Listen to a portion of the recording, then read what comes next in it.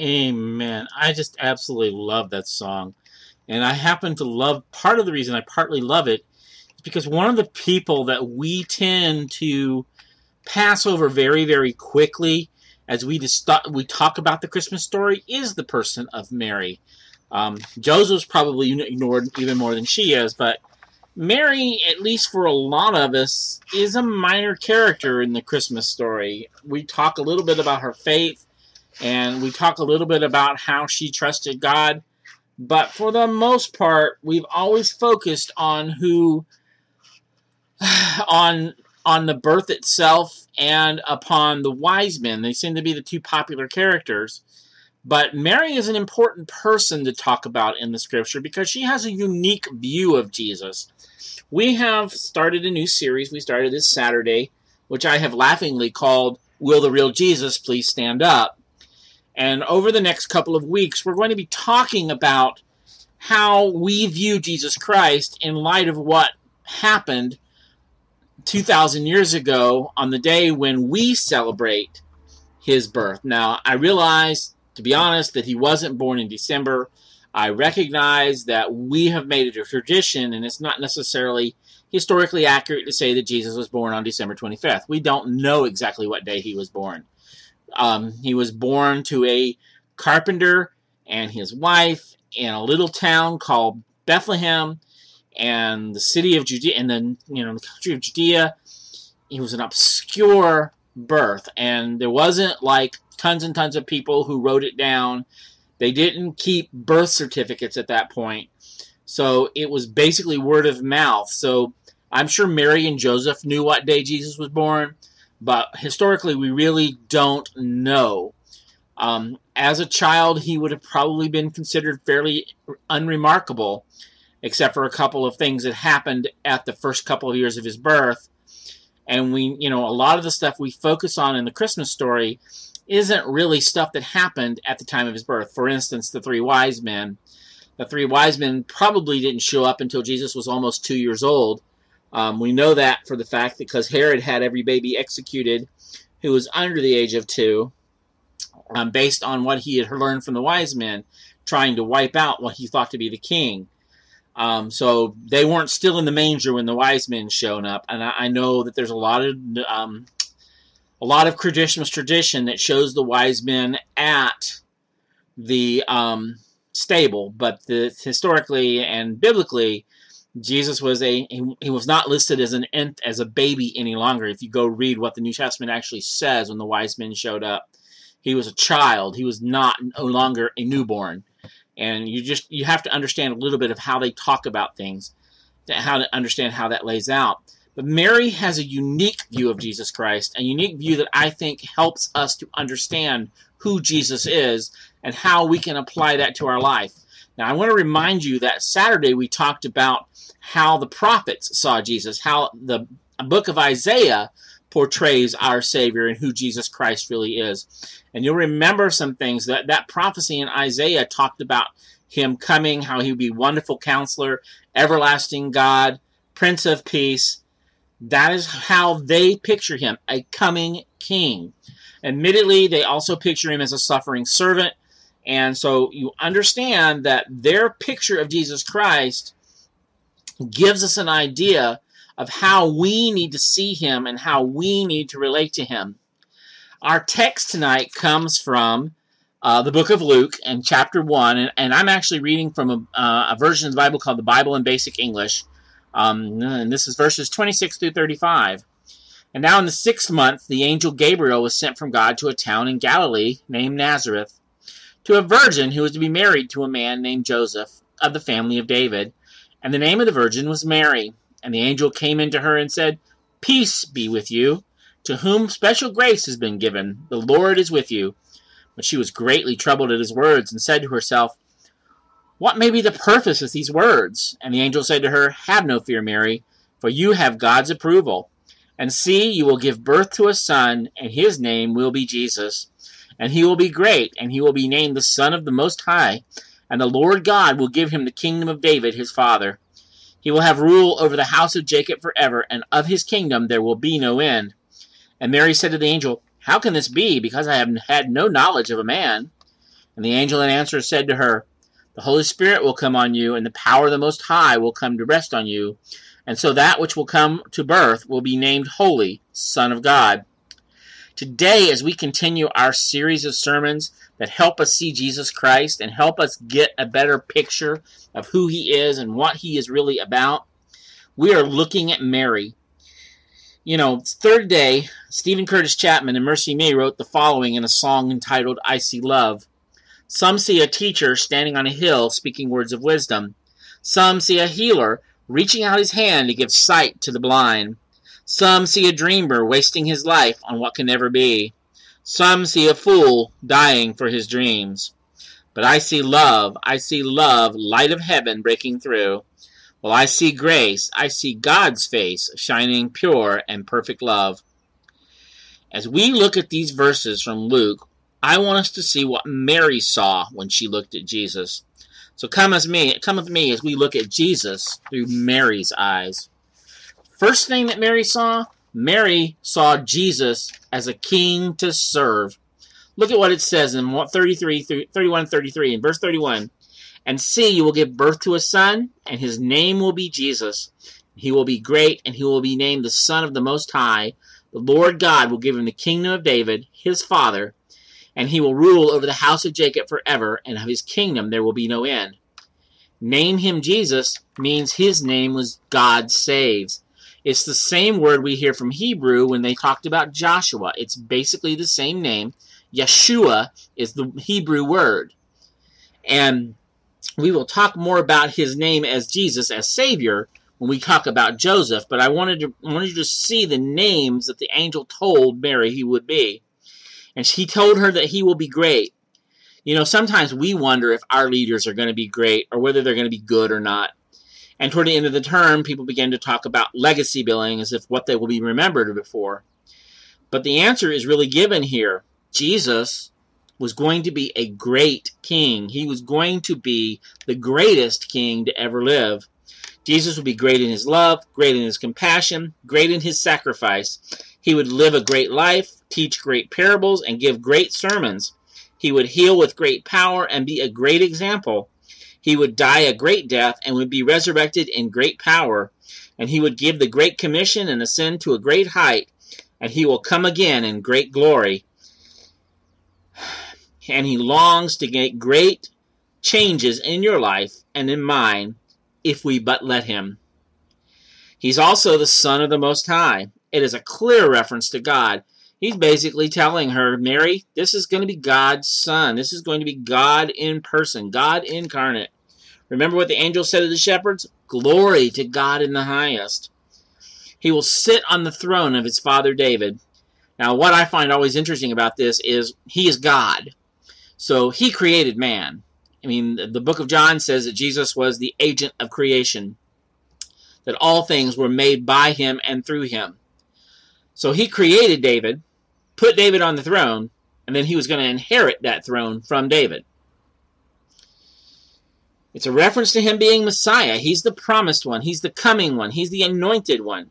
He came out of the lineage of David that was promised in 2 Samuel 7:12-16. And it said in verse 33 that his kingdom will not end. That Jesus' reign as king is forever and ever. It never ended. It never does. It never will. He will reign for eternity. Sometimes we see an end of one leader and the beginning of the next, and we are saddened that it is over. Sometimes we see a leader go, and we're glad he's gone. But we can see the next is going to be worse, and thus our lives are going to be more difficult, or sometimes they're going to be better. But Jesus reigns forever. He never steps down from office. He lives for eternity. He will never end. But he is not just a king who rules in heaven. He is a king of our lives. You see, one of the things that we tend to forget is that Jesus is king. He is king of you. He is king of me. He is king of my life. He is my Lord. He is my boss. He is my master. I serve a living God. I serve Jesus Christ. He not only saved me, but saved me. It's not only just saved me from my sins, but saved me for him, to be free from my sins, and be free to serve him. See, we need to learn to think of Jesus Christ as our King. He is the King. Kings are worthy to be worshipped, worthy to be crowned, worthy to be followed. True kings, as Jesus is, love their subjects, and he sacrificed for his subjects. He sacrificed for his people.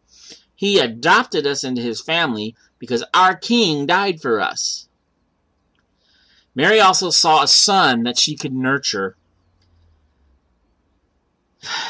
I think it's a good reminder that Jesus came at just the right time. You know, he was born at a time when God was ready for it. God had done all the prep work. God had it in a right place at the right time at the right moment. God sent his son, born of a woman, born under the law, to redeem those under the law, that we might receive adoption to sonship. Jesus came at a time when Rome was at its zenith, and the spread of the gospel would go quickly around the known world on roads built by Rome. The Roman Empire built roads, and so the gospel could spread a lot more quickly because it came at that time. God's timing was impeccable, and he's always just at the right time. Jesus was born when God had it all planned out. God had it all worked out. Jesus was born. He wasn't hatched or found in a cabbage patch. He didn't just appear in thin air. He suddenly didn't just drop in. He was completely human, and he was completely God.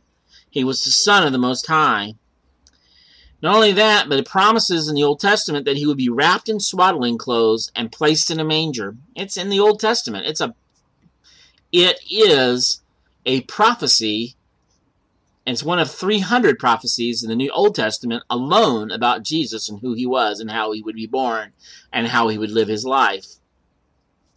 There is so much in the Old Testament that predicts Jesus Christ, that points to the coming Savior, and somehow people chose to ignore it. They knew it back then. It wasn't a surprise, but they had interpreted it differently, and so they believed the suffering servant was Israel. They believed that Israel was the one who was going to save man from its sins, that Israel was going to be the one to redeem the world, not Jesus Christ, not a Messiah in person. They had taken those prophecies and turned them in on themselves. But you know what? He came back. He was a nurturing, small infant. God of heaven took on a human form. He didn't come as a strong warrior. He didn't come as a fighting man. You know what he came back? He came at first as a baby. He was vulnerable as a child. That's one of the reasons Herod, who inspired by Satan, I'm sure, tried to murder him, while he was still a baby, while he was still a toddler. He is helpless and could be struck down if not for the intervention of God and the parents that God had put over him. Jesus Christ made himself vulnerable to take on that human form. He didn't have to do that. He could have shown up in glory. Your computer is there? I don't know what to tell you, Virtual.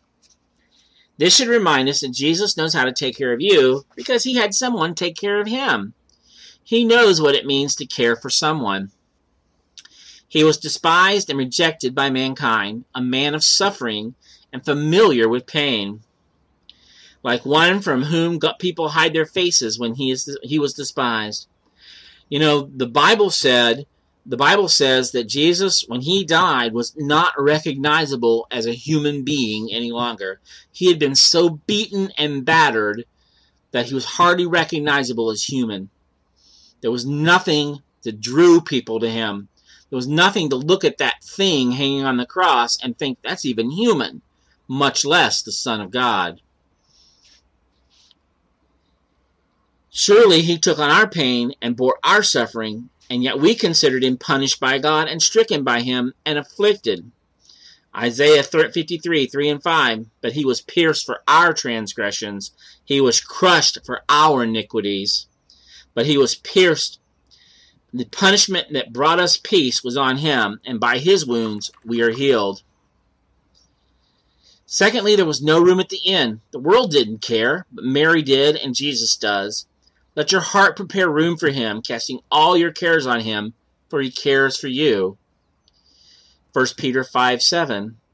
If the world persecute you, the devil terrify and make your heart sad by his fiery darts, if brethren are malicious and treacherous to you, or in any other way attack you, be not angry and impatient, murmur and complain not, even if they continue a long time and there's no end to it. The time will not be so long, for God takes it to heart, and he will attend to all. Indeed, by becoming angry and impatient, we only give them occasion to tread us entirely under their feet. Because give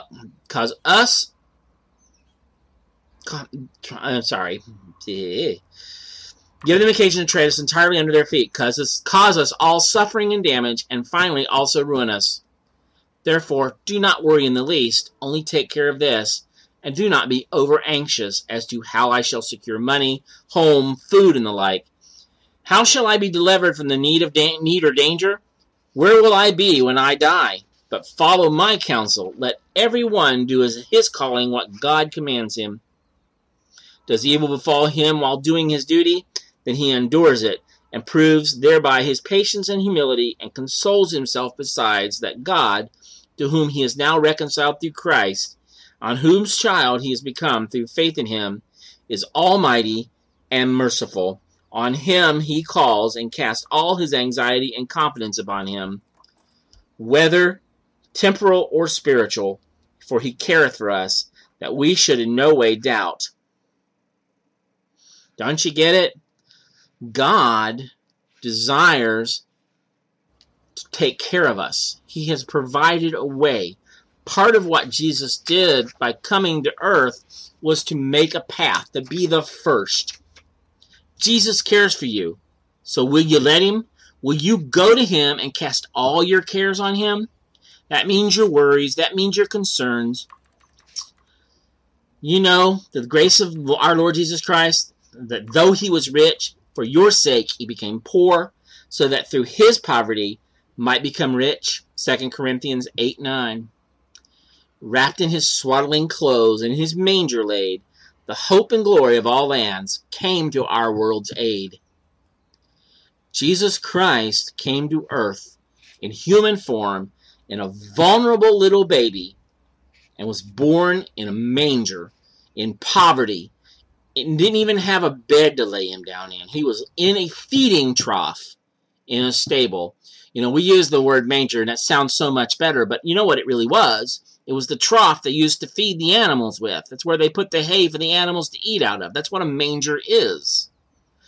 It's not this beautiful, clean, it's dirty, filthy straw with donkeys and camels are filthy creatures. And so you can just imagine what that manger must have been like. And we're not talking about, I mean, we have a lovely manger scene out here beside us, but if it was really to look like it would have back then, okay, a stable was normally not a building that sat out beside. It was usually a cave in the side of a hill near a house.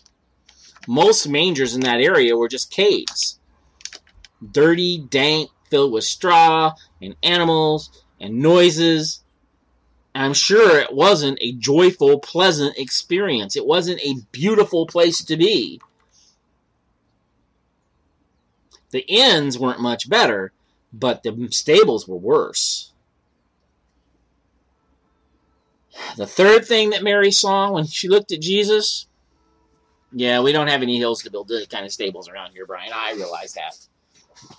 But I want you to see what Jesus was really born in. We've cleaned it up. We kind of sanitized it when we do our Christmas celebrations. But the reality is that Jesus was born in a very filthy place.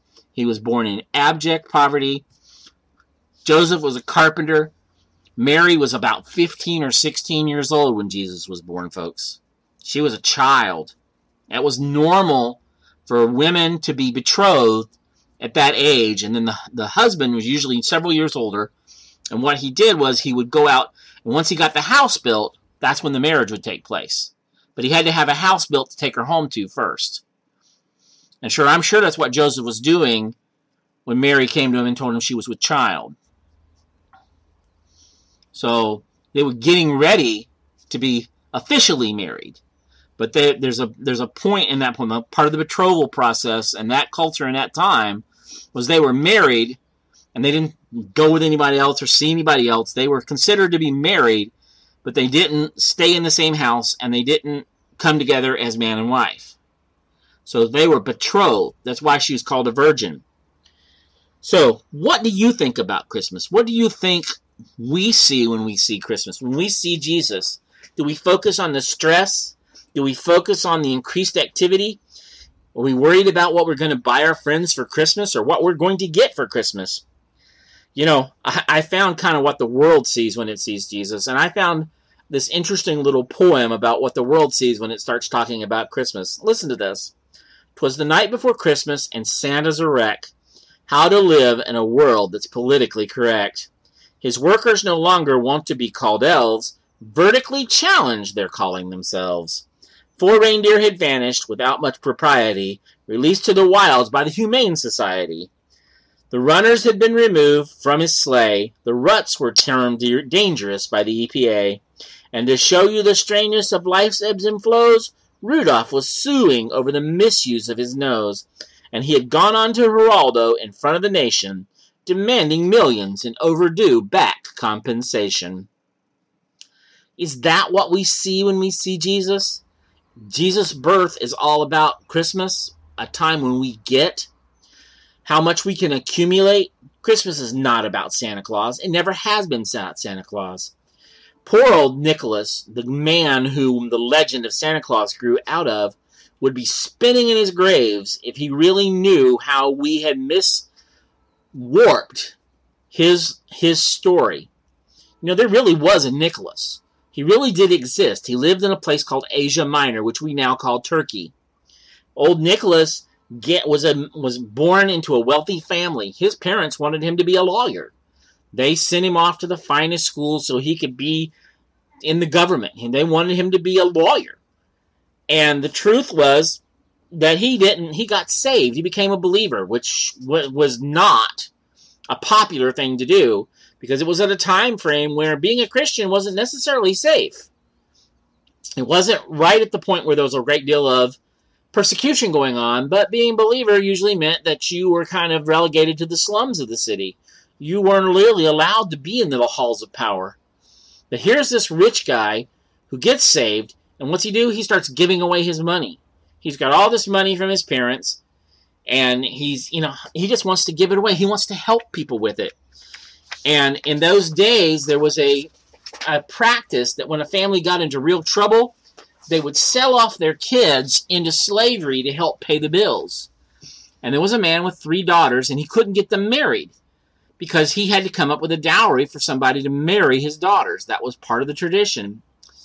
And so he was thinking about selling his youngest daughter off so his oldest daughter could get married, so he could raise the money to have a decent dowry for his daughter to get married.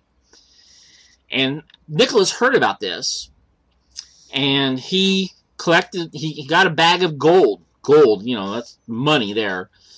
And he snuck into the guy's house at night and left the bag of gold on the table in the doorway so that the guy wouldn't have to sell his child off into slavery. He didn't want any recognition for it. He didn't want anybody to know he did it.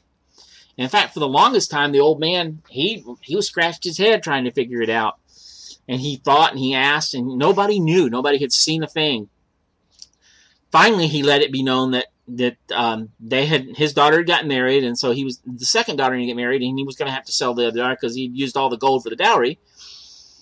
And not that he really did, but he told the story because he was trying to get the guy to help him again because he was going to try to find out who it was. And so he set up that night and waited for whoever it was to sneak into the house. Well, Nicholas saw the light in the house, realized the guy was still up, and waited, couldn't get in. So what he did was he actually climbed down the fire hole in the house. And we're not talking about a traditional chimney. We're talking about 150 to 350 AD, which the house wasn't like we think of as a house and a chimney. It was basically a hole in the roof where they let the smoke go out. But he climbed down through the smoke hole while the guy had dozed off and was process of putting the gold down, and the guy woke up just as he saw Nicholas jump back out through the hole. And that's kind of where we get the story of Santa Claus coming down the chimney. I mean, it's gotten warped and changed, but it wasn't about giving gifts. He was showing Christian love. He was trying to help a family. And of course the guy realized who it was, and he started telling everybody, and it became famous. Wasn't what he intended, and it really wouldn't be happy to know that he's thought of as a big fat raleigh jolly red guy wearing a red suit and running around with reindeer. There weren't no reindeer in Turkey, and there were no reindeer in English Minor. We've taken Christmas and we've messed it up. See, the real Christmas treasure, the real present of Christmas, was Jesus Christ. He was the treasure that Mary saw. Mary saw him as a true treasure to be precious,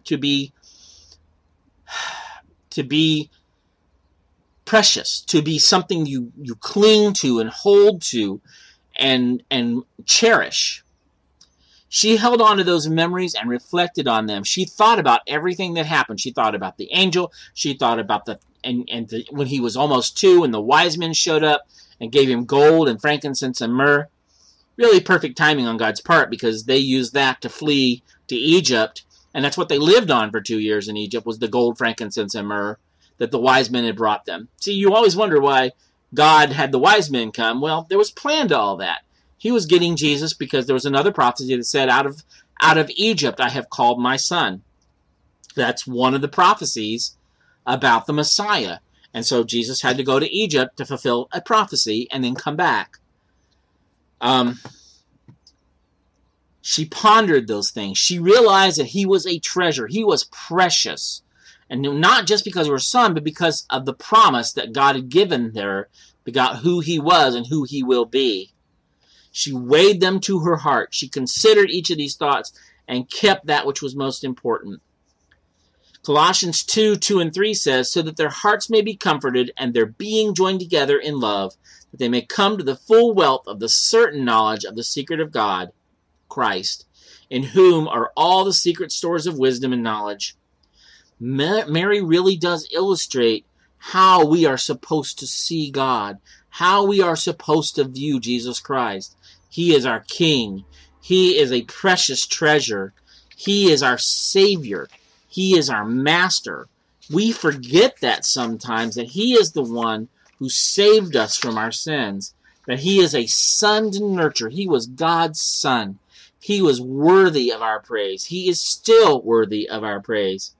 Mary saw the real Jesus. Mary illustrates exactly to us what a hungry heart wants to understand the depth of great salvation. What is Jesus to you then? Are you to look at him? Do you see something different than the world around you? He was king. He was precious, and he was her guardian. He was her burden bearer. Mary, his mother, had to be saved as well. Mary had to be saved just like the rest of us. Her being giving birth to Jesus did not give her a complete trip to heaven. She is not God. She does not have godlike powers. She cannot forgive sin. She does not be the mother of heaven, as some call her. She is a human being who is a sinner and had to be saved just like the rest of us. Jesus died on that cross for his mother just like he died on the cross for us. We need to learn to see Jesus as Mary saw him. She saw him as her king. She gave birth to her king. Think about that. This was her son, and yet she was the one standing at the foot of the cross when he died. She watched his death, and he rose again. He was the one who cared. He knew that he cared for her and still cares for her, just like we need to learn to see him as our burden bearer. Is there something you're tugging around that's way too heavy and you just are so frustrated and worried and concerned about it you can't let it go? You cast your cares on him. He cares for you. He loves you. He spent his life to redeem you and to free you from your sin. He can free you from your worry. He can free you from your pain. Will he make everything perfect and right? No, he will not. You live in a troubled world, and we all struggle and change and develop. That's part of life. He doesn't save us and whisk us to heaven the minute we're saved. It doesn't work that way. He leaves us here to grow and to develop. But he can take away the worry. He can take away the pain, because you can put it all on his shoulders and learn to trust him. The problem is learning to trust him. once you get it in your head that he's the one you have to put all your cares upon, to rest on him, and to allow him to carry you. See, we don't want to do that. We think we got to do it ourselves. We work our little tail ends off so that we can provide for ourselves. We want to be in control, and that's part of the problem.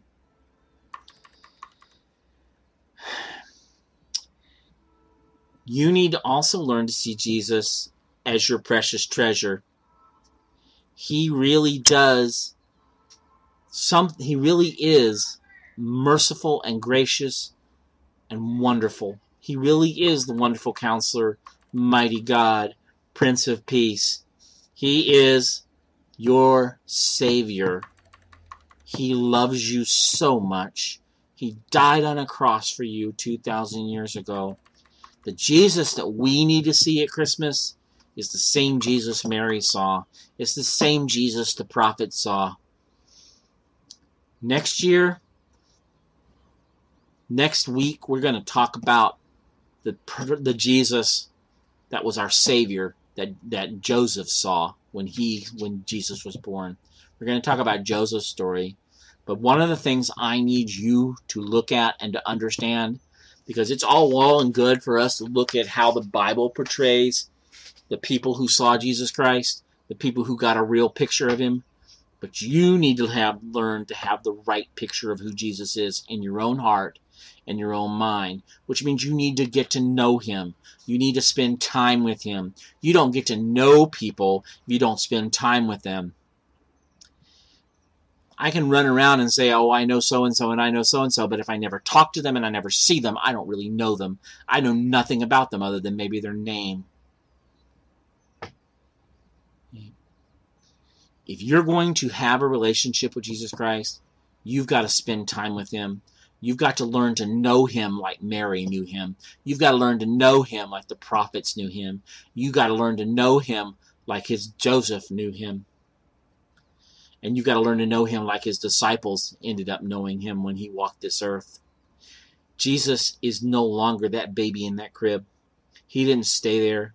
He is no longer the God who died on the cross for us. He rose from the grave. He is the King who's coming again. One day, you will either learn to face him, you will either learn to deal with him as Lord of Lords and King of Kings, or you will face him as Lord of Lords and King of Kings. And I'd much rather be his child than wait for him to come back and judge me because I rejected him. Wouldn't you? Wouldn't you much rather be related to the King than standing on the outside and looking in when he comes back?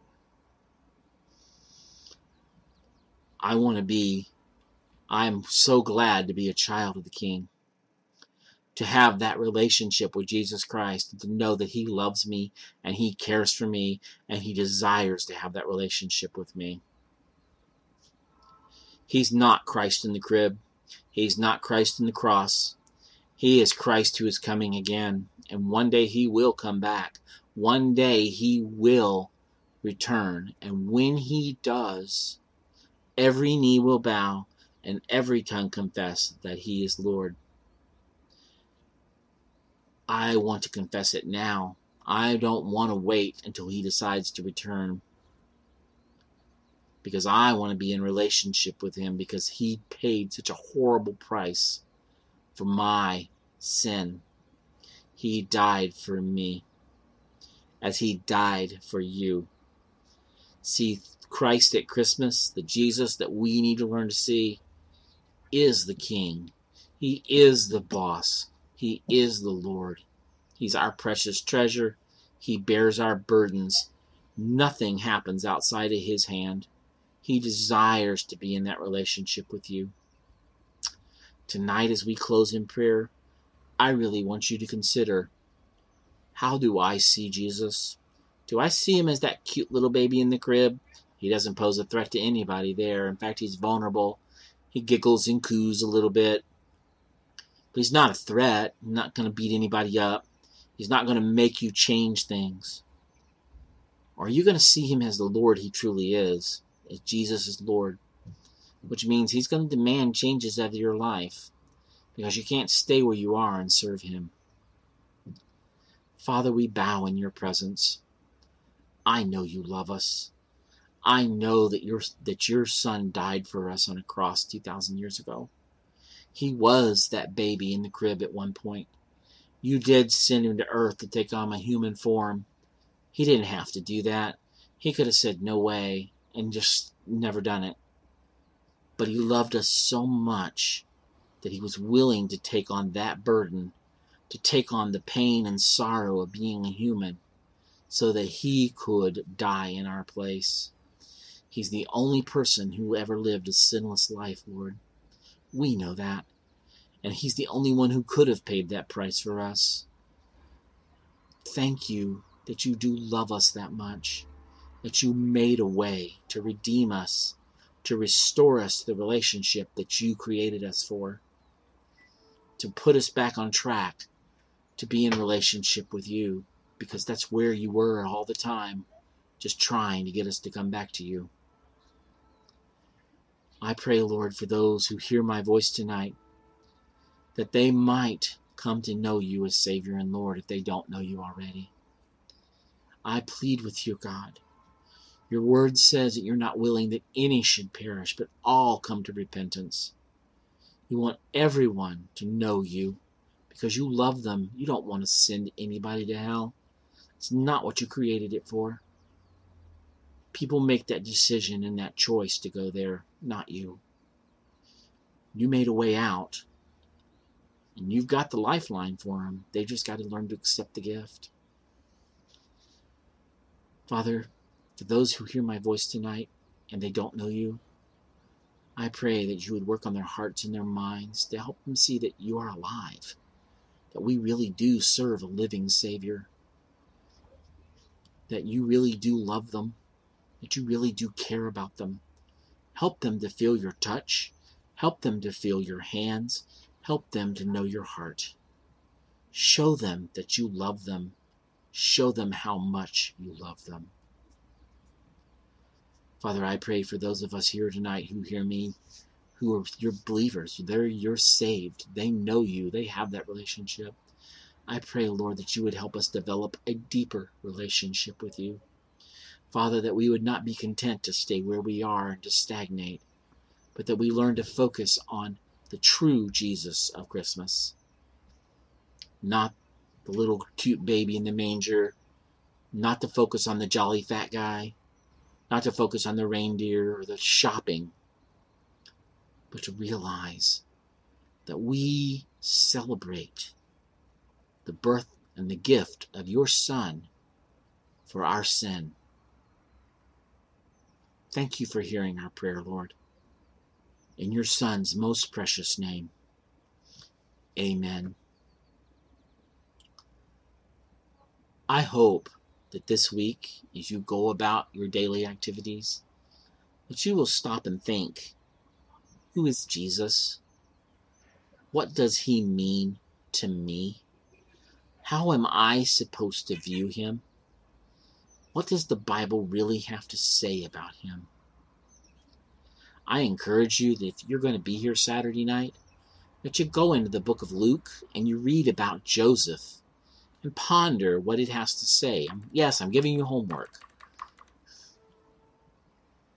That you take some time to think about how Jesus and Joseph related and how Joseph dealt with the announcement. Because that's what we're going to be talking about on Saturday. See how Joseph saw Jesus. I pray that this week you'll learn to plug into that power source, that you'll learn to develop that relationship with him and to grow closer and more intimately involved with him. He loves you so, so much and desires so much for you to get closer and to develop and to grow. Don't be content to stay where you are. He doesn't want that. He wants you to grow closer to him. That's why he loves you. He wants to grow closer in that relationship because he loves you. And he wants you to understand and love him. I plead with you tonight that you consider all that we've talked about, that you consider what Mary saw in her son, Jesus Christ, and learn to imitate him and focus on his revelation of what God is really like to a world that desperately needs him. Thank you for hearing me tonight. I pray that God will give you something that you can apply to your life from what was said, from what the Word has to say to us. Thank you for coming. Thank you for hearing me. I want to remind you that on Monday night we have a fellowship, and we're going to be doing something a little different this week. We're actually going to be showing a movie. You'll see the advertisements come out. We're going to actually watch a movie as part of our Monday night fellowship. We have services on Saturday nights at 5, as well as Sunday morning at 5 and Sunday night at 5. Yay! I finally remembered to say it all in SLT, Second Lifetime. I keep trying to convert it into Eastern Standard Time, but I managed to do it that time. We have a morning devotional at 3:15 a.m. out there in those purplish, bluish, I don't know what color that actually is, Brian, chairs out there. That's our fun chair ride, by the way. They multiply when you sit in them. You sit in and it creates a new chair. And it's a lot of fun to all sit in them and watch it spin you around. Brian doesn't know what color it is either. That's good. Well, whatever color they are, those are the chairs that that we sit in and have devotional every morning. And Brian usually leads it. We read from sorry, Brian, I just went blank. Daily Bread. I'm sorry. I'm getting old. What can I say? But we do have fellowship as well. Every night we're not having service. We usually have a fellowship. Brian has a Bible study on Friday nights, and we've been working through the book of John. Unfortunately, I'm not going to be there this week. My real life is going to interfere. But we do have a Bible study on Friday nights upstairs in the classroom, the little teleporter thing out. Yes, we never run out of chairs. They just grow. We get more chairs. They divide, multiply. It's sort of like, Jesus had the miracle of the 5 loaves and the 2 fishes, and he fed 5,000. Well, we've got the 2 chairs, and we can seat 20. Anyway, I do thank you for coming.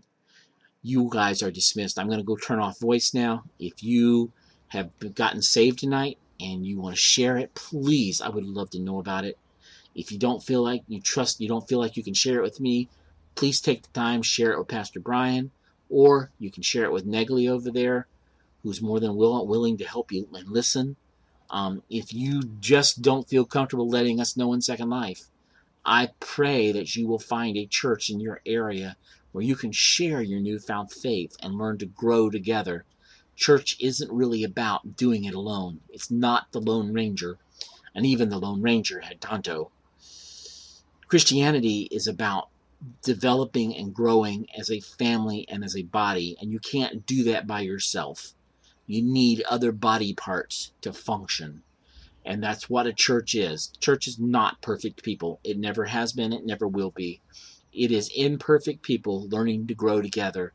And all of them have to grow. Nobody's gotten there. Nobody really has all the answers other than Jesus Christ. But it's part of growing. It's part of developing. And it helps to have other believers who are going through some of the same struggles and some of the same hardships to love on you and to encourage you when you're struggling as well, and you to be there to help them when they struggle. Thank you, guys. You're dismissed. I'll be out in the foyer if you need to talk. I'm going to go ahead and shut off voice now so you don't have to listen to me any longer. And again, have a great week. We will talk to you later.